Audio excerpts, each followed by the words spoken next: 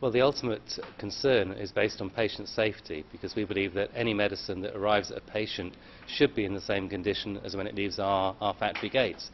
And the clear facts are that when a medicine is counterfeit, it is totally different to the medicine we produce, and it therefore may be intrinsically unsafe, or certainly will not treat the condition for which the original medicine was prescribed.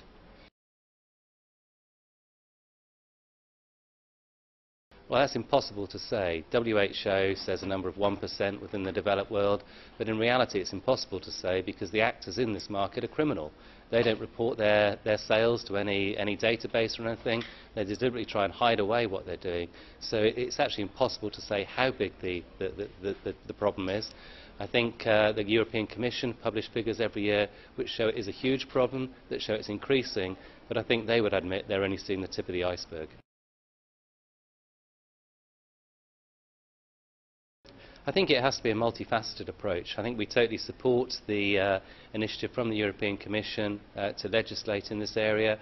We would suggest that we need to move as quickly as possible and to really focus on making sure that the legitimate supply chain is as safe as possible and to try and get patients only to buy from legitimate sources.